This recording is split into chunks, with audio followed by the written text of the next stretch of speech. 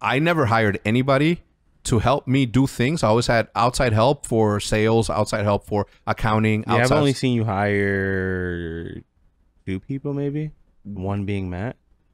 But that was for me, and that was after, right? Like Matt was out of my salary. Yeah, no, that's what I'm saying. In general, I've never seen you like hire someone. But I was willing to be in every single meeting. You know, I mean, I still am, but I'm saying like there's esports orgs don't need the pressure of financial.